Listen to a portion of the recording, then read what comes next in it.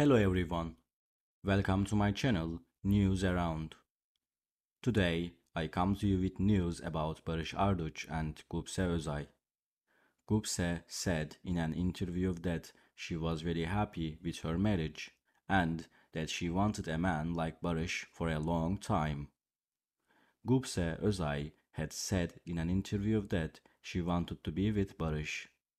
This statement of the beautiful comedian was a statement that took a lot of courage. The happiness of the couple makes us very happy.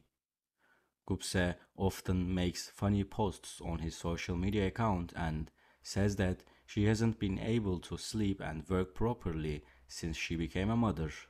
And she tells this in a funny way and makes her followers laugh.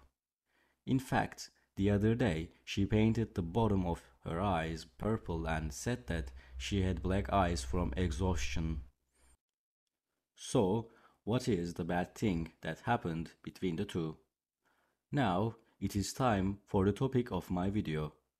For all the details, don't neglect to watch my video until the end, and if you like it, don't forget to subscribe to my channel and pressing the like button. Thank you really much and enjoy watching. Allegedly, the couple decided to divorce because the beautiful comedian was very tired. But Barış could not help her because she worked too hard.